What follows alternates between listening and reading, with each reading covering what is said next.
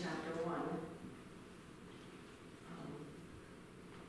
says that he alone is the leader and the source of everything needed in the church. Speaking of Christ, God has put everything beneath the authority of Jesus Christ and has given him the highest rank above all others. And now we, this is the verse I want you to listen to, and we, his church, his people, you as an individual, are his body on the earth, walking about, that fills, when we are his body and we walk and represent him on the earth, that fills him who is being filled, he's being filled by our walking in his image and representing him. So it's not just that it fills us. The fact is, well, we can't do that. We can't walk in his image and be Christ on earth unless we are filled with him. And then it says we are filled with him, and that our being filled with him fills him. Then the very next verse, go to chapter 2, because that's already established. It's this in and out of a relationship that he fills me and I fill him. That's an awesome thought of a responsibility that we fill, or we are the fullness of Christ. That we do something for him, that we are fulfilling to him. And so then it says in the very next verse, in verse 1 to chapter 2, verse 1 says, and his fullness that we have filled him with, then in turn fills you. That's eternity right there. That constant us filling him filling us filling him. And just what Candace did, you get this, which is the sign for eternity. And so that filling and us filling and him filling us is a constant thing, that is what being human is all about. That's what he created us for. That's what he did in the garden, is he created us in the garden, humanity, humans, to be in that relationship of us filling him filling us, and that constant spiritual oneness that is our identity. That is who we are to be. Okay, so that's life. That is what life is being filled with him, us filling him, and then that joy of living. That was his original intent, and that's what Christ came to die to repair, so that we could have that intent given back to us. We could be reintroduced from flesh to spirit. Because you can't be full of God unless your spirit is alive. Your spirit cannot be alive unless you have Christ in you.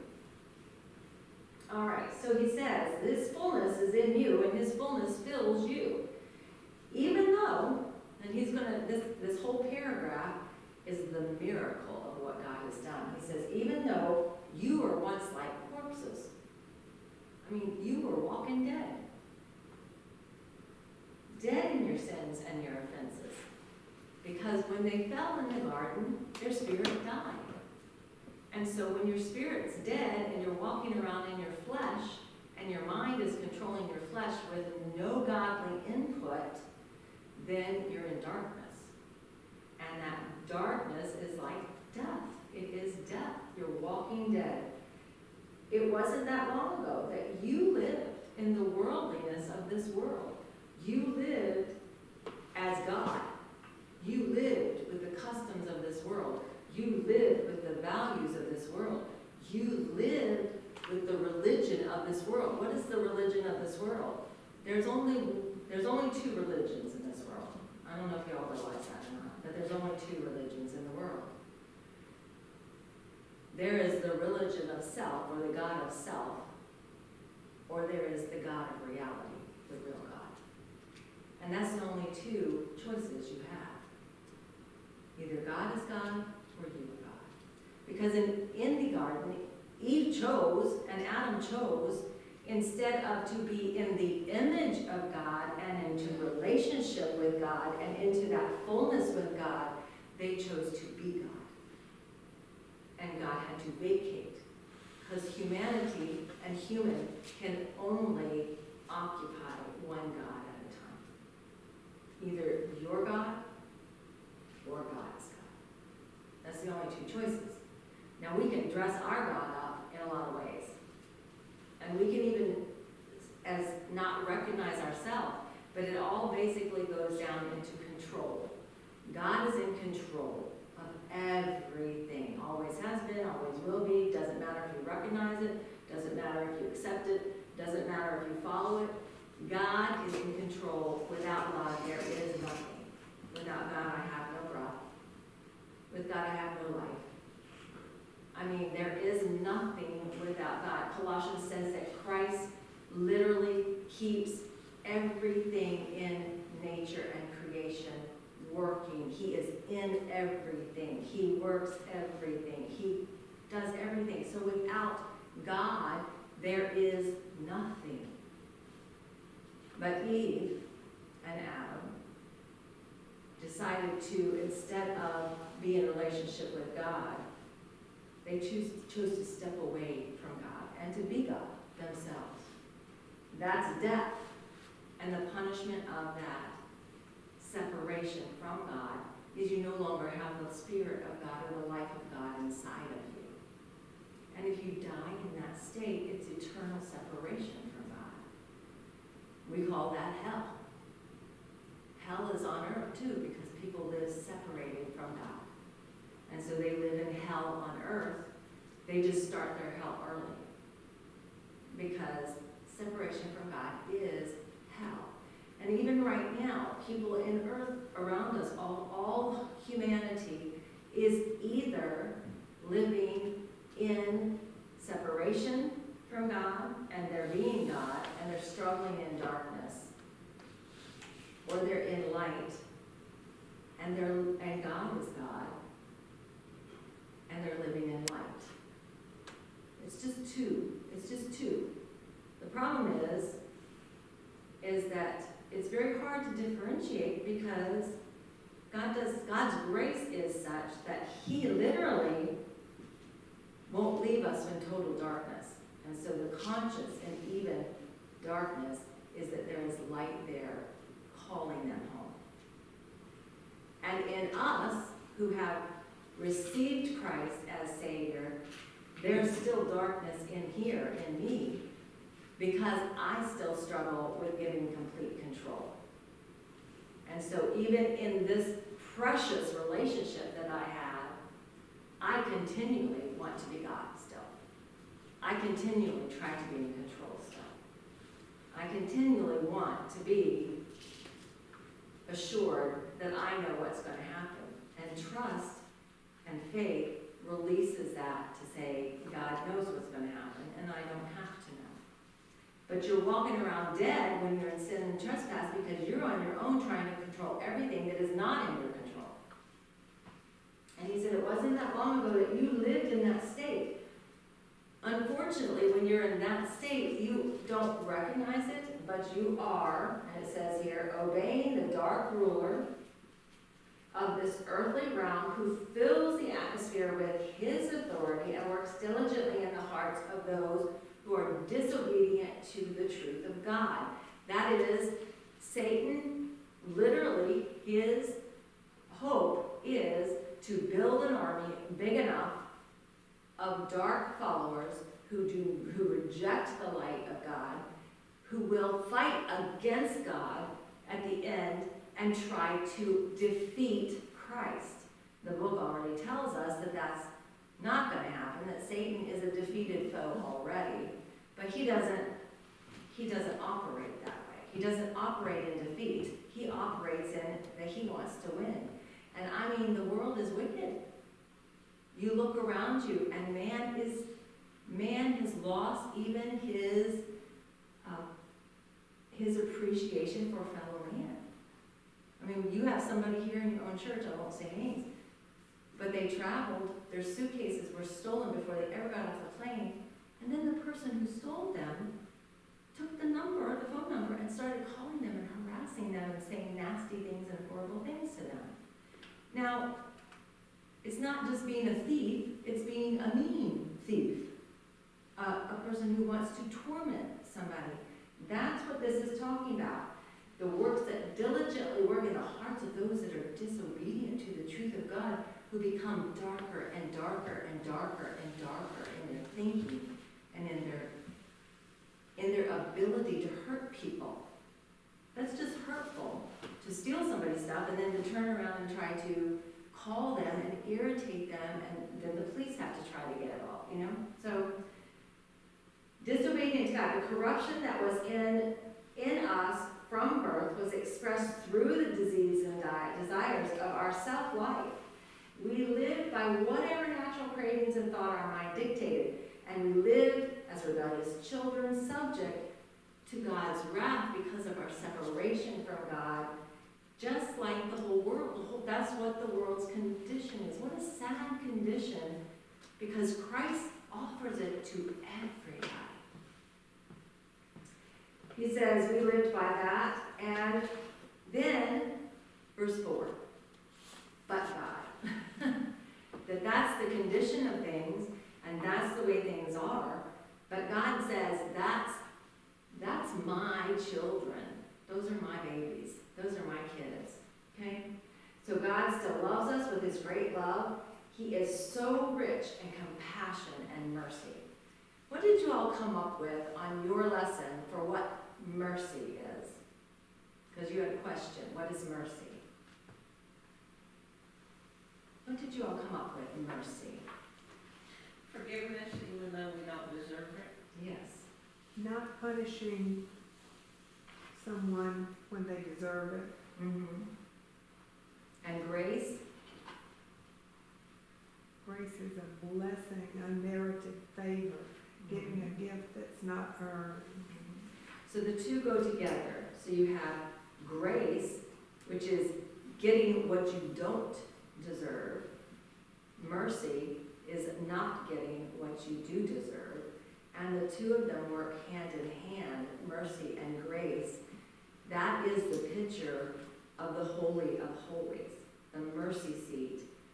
The mercy seat is a representation of Christ. Christ's death. Now, this is important because this is really where everything hangs, ladies. Christ's death on the cross. Christ became, and people don't understand this, but Christ became sin for us. What does that mean?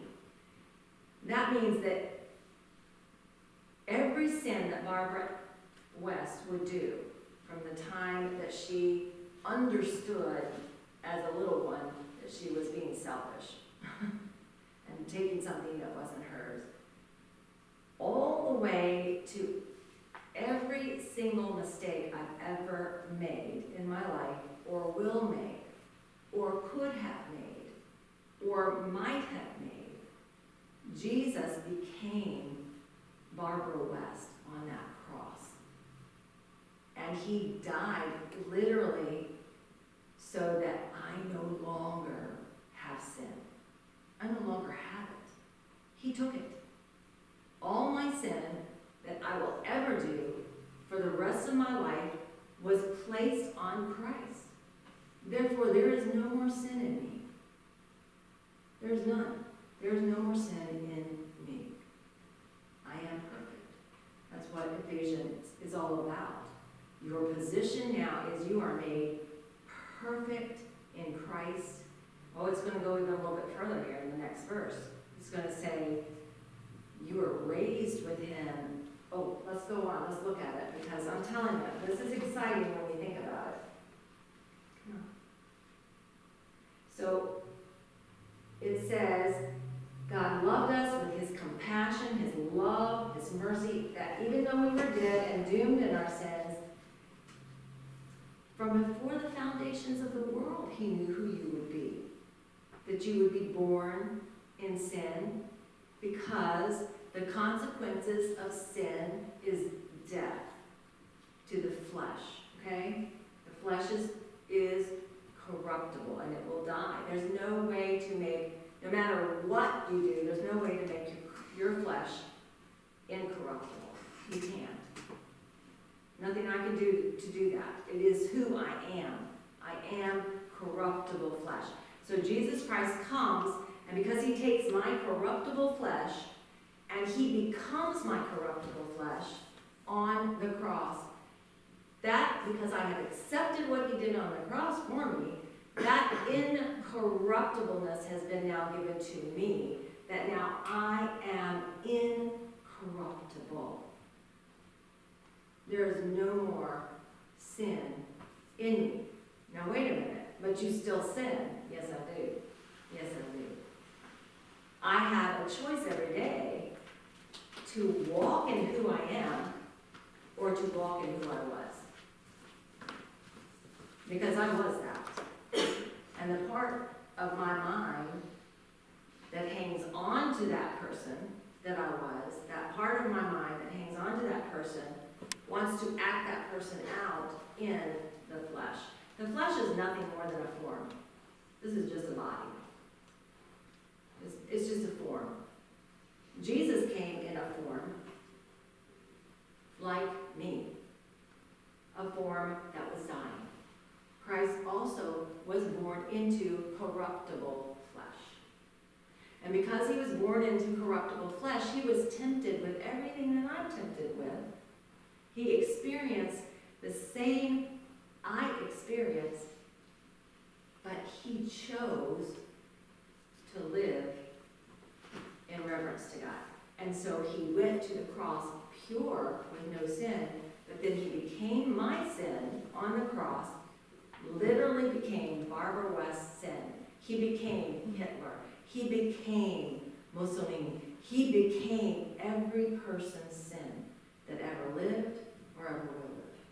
He became Adam's sin on the cross.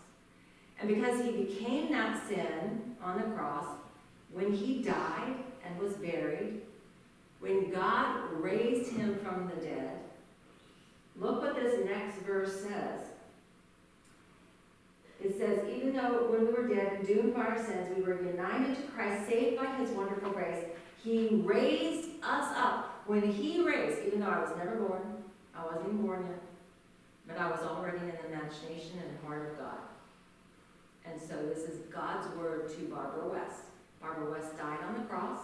Now this is the word of what happens with Barbara West now that Barbara West has died on that cross. Here we go.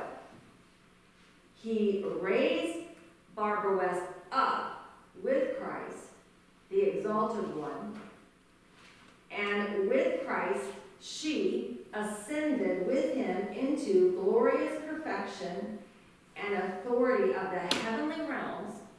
Now listen, and she, Barbara West, is now co-seated as one with Christ in the heavens. Ha! That's pretty strong stuff, isn't it? Because Christ died and became Barbara West. Now this is before Barbara West was even born. He was put into the tomb. The stone rolled. Barbara West was dead with him. Then God raised him from the dead, and God raised with him from the dead Barbara West. Are you getting this? And then when he ascended, 40 days later, he ascended into the heavens and sat by the Father, and Barbara West was co-seated with him in the heavenlies, in perfection and authority, to reign as a co-heir with him when he comes back. My seat is already sitting there with my name on it. Now, that's exciting. Now look at the next one. Throughout all the coming ages, and that actually means future earth, future universes, everything that God will recreate, the new heavens, the new earth. She, speaking of Barbara West again, will be the visible display throughout all the rest of eternity when God creates the new heavens and the new earth. Barbara West will be a visible display to everything created of the infinite, limitless riches of the grace, God's grace, and kindness, which was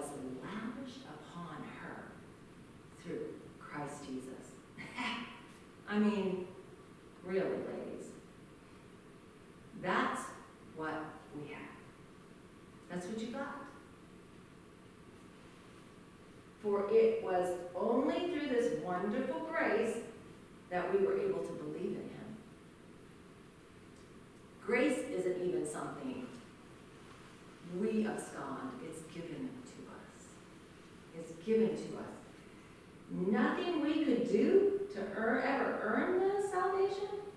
Just believed in him, for it was the gracious gift from God that brought us to Christ. God is the one who pushed us towards Christ and said, this is your gift. This is what I've given you. This will complete you and fill you and make life good. And God himself, through the Holy Spirit, who woos us, pushes us towards God. Now, how does that happen? Well, God's word throughout the Psalms and other things says God makes himself displayed to everybody. There's no one without excuse. You can't ignore God.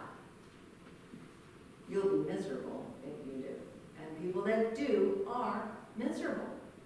That's the person who stole the suitcase and is calling harassing. A miserable, miserable person. This is what God does to that person. He doesn't hate that person. He hates the sin. But he's pushing that person towards God. And everything that they're miserable with, that misery is to push them towards God. When they recognize it, they get miserable enough, they'll either die in their misery or they'll wake up to their need. Each one of us have a crisis of belief where we come to a place with God that we say, I want you or I don't. If you don't, he's not forcing himself on you. If you do, this is what he does. You say, I want you. He lavishly fills us with Jesus Christ. He gives us our spirit back in life. We breathe in life. Our spirit begins to communicate and connect with the Father. It begins to understand the relationship with the beloved, which is Christ Jesus, our husband. And then we begin to understand the Shekinah glory of the Holy Spirit that indwells us. And we begin to understand our part in the Godhead, that he created us not to just be a little minion down here on the earth to get his work done. He created us to be a part of himself, of who he is, what he's doing, how he's doing it, for all of eternity. And you are the center of why he's doing it, because of his lavish love for you, for humanity, for this earth, for people, for all of us. And he says to us through all of it, that this is not just important for you, this is important for God. This is something that's vitally, seriously on his heart. He's had Barbara West on his heart since before he created the world. Therefore, he is actively involved in every single second of my life to see that my path is pushing me constantly towards my destiny. Look what it says. We have become, we'll go back, nothing we did can earn salvation, for it's gracious gift from God and brought to us from Christ. So no one will ever be able to boast. For salvation is never a reward for doing well or good works or human striving. But we, now listen, lady, it says we are his poetry. Poetry is like music. Poetry is the language of, literally of the heart. Of the heart. And your heart, which is that part of us that is spirit, is only alive in Christ. Christ is the only one who can really be the poet, because he's the only one who understands the big picture of why everything works the way it was, why we work the way we work. So he has said to me, Barbara West is my poem. I am his poetry. And when I am out in the world, I am to be his poetry, his lyrics, his music, his soothing, his his flowing out into people of what God is creating us to be. We are his poetry, a recreated people. Bonk, bonk, recreated people.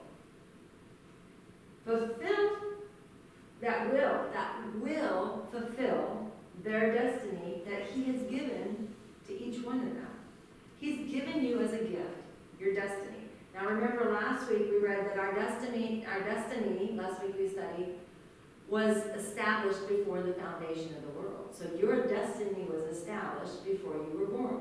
And you think, well, wait a minute, I have free will. Yes, you do. This is the beauty of it. Because when you have a child, your child, you have in your heart and your mind a plan for them to succeed in life. You want to see them succeed in school. You want to see them succeed with their friends. You want to see them succeed in their teenage years and then make healthy relationships, have good friends. Before they're ever born, we thought, what will their career be? What will they do? We can't plan that out for our children, but we have hopes for them, don't we, and dreams. And so, of course, we get angst when they're not fitting in with our dream and our thought for them. Our angst is they're not doing it the way that I thought they would do it. And the fact is that no one ever does. No one ever does. But God has a destiny. Now, this destiny that he has created for you is a destiny for you to have the very best, most joyous, productive, perfect life that you would have. But God knows if you have that, then you won't grow. And so, he, in his own wisdom, has placed in your destiny things that change you, teach you, transform you, work on you, make you become more in his image. Some of those things are not comfortable. Some of them are right down painful, but they have purpose, and every single thing has purpose.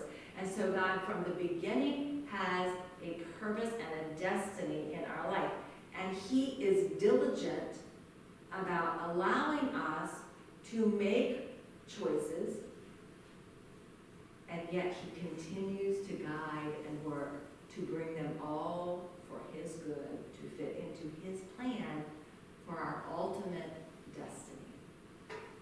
So he has made it so that you, and it's not a choice, because once you give your life to him, you will fulfill your destiny. It says here, so you will fulfill your destiny.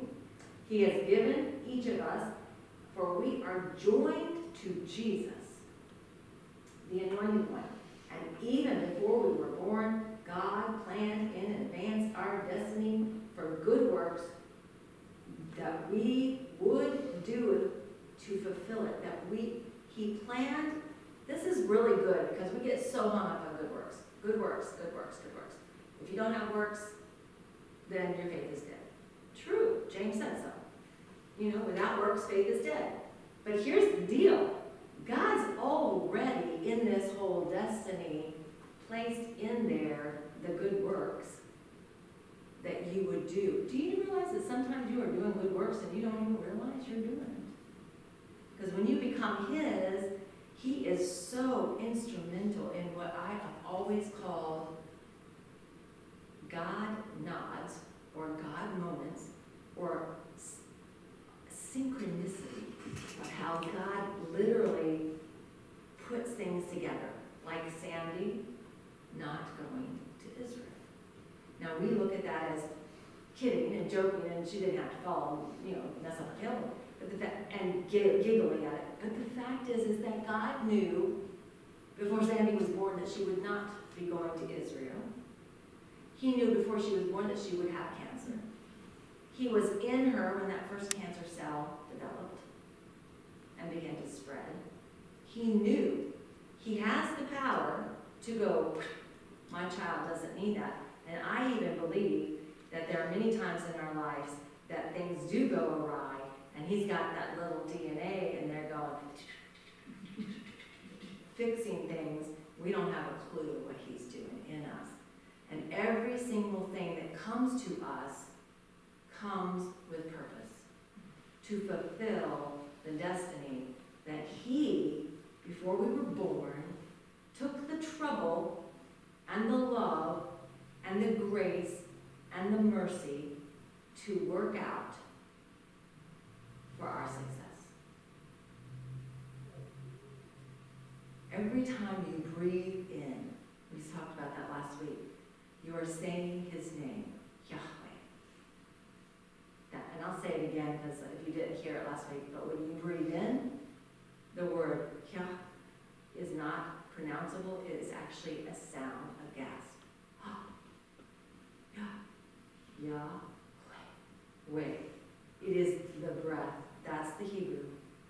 It has always been that way. They couldn't even write it because it wasn't a verbal word. It was a breath. And God is even the breath within the breath. Because the breath within the breath is the breath to our spirit. And He is constantly working in us to change us. He is with us every moment. Now here's the deal. Okay, I'm perfect. I just love it. I tell Lily that all the time. I am perfection in God's sight. But I constantly, because there is always going to be in me the challenge of darkness, because that is part of my progression and my trip in my destiny. And what God teaches us over the course of our lives is that when we are suffering, and we talked about suffering last week, that we need to stop and examine the moment. And what I mean by that is a lot of our suffering comes because we live, it's related to time. You think about your suffering. Your suffering very often is in two areas. One is the past. And we dwell and make storylines in the past all the time. My past, no matter how many people I walked through with it, is 100% only my past. Nobody else has it. And my past isn't even reality because I've changed it so much by my own perspectives and my own thoughts and even my own darkness and the light that God has given me, that I've doctored that up so much that is supposed to literally have identified who I am in the flesh is a convoluted mess. That when I sin in it, worry about it, regret it, regurgitate it, I am living in the old identity of the flesh. And the flesh suffers. When you are suffering, you are in the flesh most of the time. There is a suffering in the spirit, but it's different. And so when you're suffering and you're in pain, very often it's because you are trying to be in control. You're trying to fix it. You're worried about it. Example, your kids. They're adults now, they're out living their adult lives, and they are making a mess, and you want to fix it. And as soon as you step over here and you begin to puppet master, you're suffering. Because you can't fix it. Only God is fixing it, because their story and their timeline and their destiny is not yours. And what's going to fix them to meet their ultimate goal with Christ is 180 degrees different than your experience, because they're individuals. And so if I'm over there involved in theirs, then I'm no longer concentrating on what my destiny progression is. Same thing with living over here in the future. My future is in, and my hope is in Jesus Christ. But if I start planning anything else out here in the future that becomes my focus and it takes me out of the present, then this is also distraction and can also become something that leads me into trying to be in control myself. Anytime you're in control yourself, you are trying to be God. I mean, it's that simple. I'm sorry, ladies. It is tough, but it's true. I've had to tell myself the same things. Anytime I try to be in control, I am trying to be God. So what is the answer? To live in the present. To live in the moment. That's where God's presence is. That's where He is.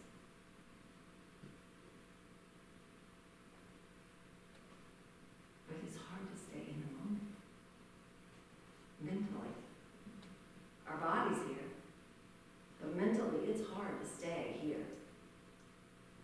Even when somebody's talking to you and teaching you.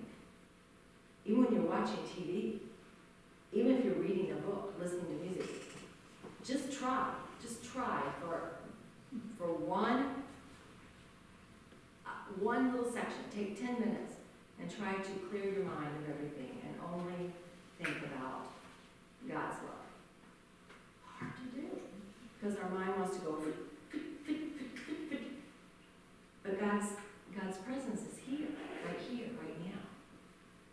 And what does that mean? That means that that's when we see the God in us. That's when we're going through the path, when we're in the present, and we're following God, walking with Jesus step by step. Living in the present is when we start being able to understand how to respond like Christ. Because there's nothing, look around you. There's nothing urgent going on right now. So what I'm going to ask you to do, and we're going to go back to that first verse about the fullness. And a couple years ago when I first came into the women's group, Miss Louise and I think Cynthia was a part of our group at the time, we were having a leadership meeting and we were talking about contemplative prayer or meditative prayer. Prayer where you aren't petitioning, but prayer where you're sitting quietly, just waiting. No agenda,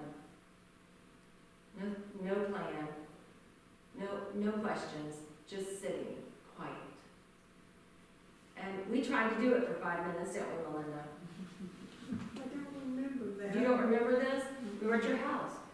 We tried to do it for 5 minutes. Everybody sit down for 5 minutes. We were talking about the prayer walk. Remember we were talking about the prayer walk and how they went, and we were talking about all that. I don't know, it made a big impression on me.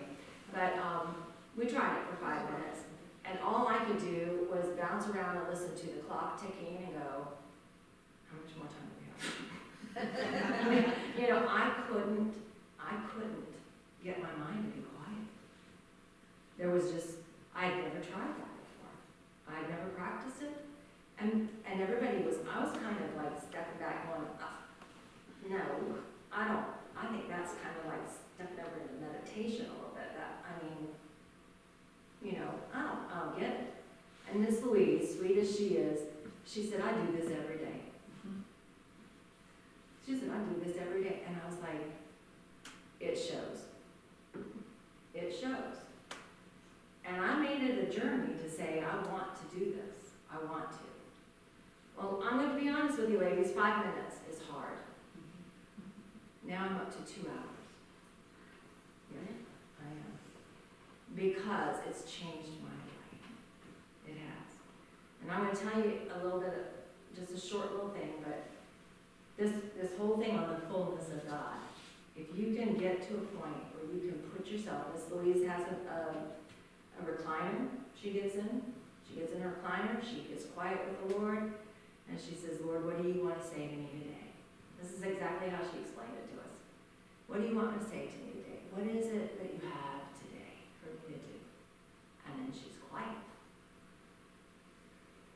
And so I started working on this. I said, well, I can do 5 minutes. I will get to where I will do 5 minutes.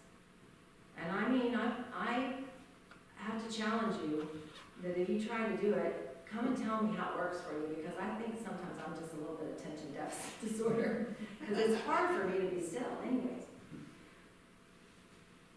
The Lord really, before I ever read this about the fullness of God, that's what the Lord gave me in one of my quiet times. And what I have started doing is that I get quiet. When I'm ready to sit down and have, I make sure there's no distractions, no phone, no TV, no talking to somebody. I'll even say to Billy, and most of the time I'll go outside. I'm going to go outside and sit for a while. I've bundled up in the winter. I've got a fire pit. I know y'all don't think I'm weird after the dance and not telling this, but you know, I put on my little jacket, hand warmers, stuff down to my gloves, scarf, sitting out there with the fire pit, dark, at night. All right, Lord, it's me and you. What do you want to tell me? And I'm telling you what, I felt like God's presence, but it took me a long time to get to the point, like weeks, to get to the point where I could be still and be quiet. But when the Lord began to teach me to be quiet, He began to talk to me. He began to explain scriptures to me. He began to fit scriptures together. He began to pull old things that my mama had said and taught years ago and began to put them all in place. He began to open the Word that I would read it, and all of a sudden I was like, I never saw that before. The fullness of God. I know y'all remember in September I kept saying, I gotta be still, I gotta be still, I gotta be still. Remember me telling you, I gotta be still, I gotta learn to be quiet, I gotta learn to be quiet. And the Lord has taught me to be still. And at first I was so afraid I would lose it because it felt fragile. It felt like if I even blink, my mind's gonna go bink, and it does. And I'm not gonna lie to you, it does. But you learn to go bink and go draw it right back in and center. And I learned to center on my spirit and to get out of my mind. And as I did that, I began to recognize this is who I really am. This is ego. That's ego. That person that I was in the flesh, everything is really, really about Barbara. Everything in life. How's it going to affect Barbara? What do you think of me? What do you think of, what do I think of you? I'll pretend that I get you if you pretend you get me. Okay. You know, it's kind of like this whole, you're walking around in the world just trying to fit in. No home. Nowhere that you feel 100%. Always a little bit off. And then God. But God. And that fullness that He fills us with can bring you to where, I'm telling you, my shoulders in my whole life have always been up here. And God is gone.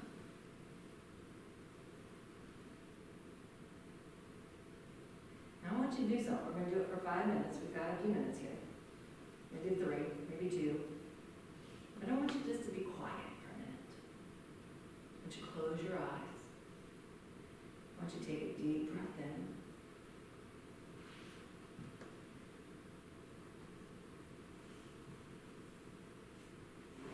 And just be still.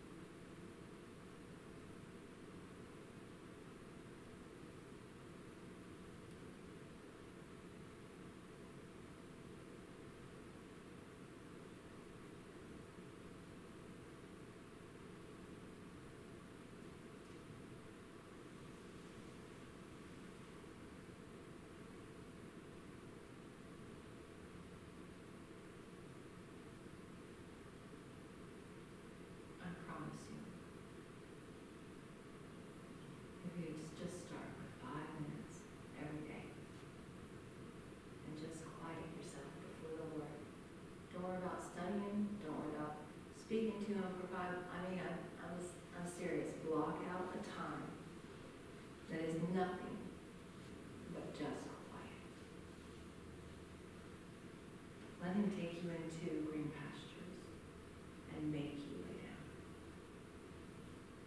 Because that quietness stills the pull of the world back into that flesh. That quietness, God comforts and peace and clarity and love.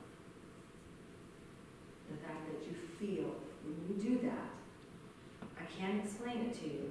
It is just something God does. It's nothing that you do. But God's love pours in when you're quiet. And when you begin to understand who you are in Him and how He loves you and how He sees you, you begin to feel this intimacy with Him that draws you into a place that all of a sudden, all the things in the world, like Sandy's sickness, like what's going on in our country, like the gas prices, like Ukraine, all of those things that just so hurt so deeply when you're quiet before God. God gives you this so, almost like a melting of knowing that He's got it all. It's all His. Ukraine, those people that just break my heart are His. Every little child that's starving, we lose a child about every 45 seconds to starvation in the world. That's painful. But God can give even the healing of understanding that it's not in our control. It's in His control. And then the amazing thing that begins to happen is that, and this is just not anything we will do, this is totally God. When you begin to spend that quiet time with Him and get in that place, He will begin to put that love in you, and that love for you will begin to translate how you begin to see people around you. People around you, you no longer look at as faulted, you look at as gifted in God. And that God's working in them, and there's light, and you see the light. You don't concentrate on the darkness. Because all of us take trips back to the flesh. All of us go back into a carnality. All of us walk back over here. We do it. It's done to us because someone can say something to us and whoop, I don't think that's not that. My rights have been violated. I mean, we'll step right back into that like that and get in that suffering, agitated, angry work up that we're right there with the rest of the world and all of its craziness and chaos because we joined it, because we reacted. And God says, stop reacting and respond. Respond with the love of God, because that's what your spirit does. But the Spirit doesn't do that by itself, ladies. The Spirit does that by being in the Word, letting God make this life to you. Being in intercessory prayer for each other, but also being alone with your beloved. And letting Him transform you. Because this His fullness, our fullness, His fullness, our fullness, that's what makes you into a new creation. It's not by trying hard. It's not by picking the best choices. It's not by being a good girl. It's by spending time with Him and letting Him make you into His poetry. He's doing that. If I did my poetry, it would be Jane chased Dick. Dick chased Jane. God's poetry is Barbara's eternal. Barbara's beautiful. Barbara's mine. Barbara will affect the world. Because Barbara's me walking among the dead. She's alive walking among the dead corpses. Be alive in the fullness of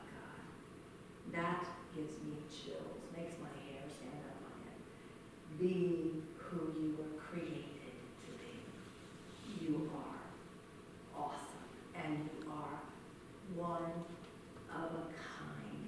No one else like you. God made you to fit a need in his life that nobody else can fill.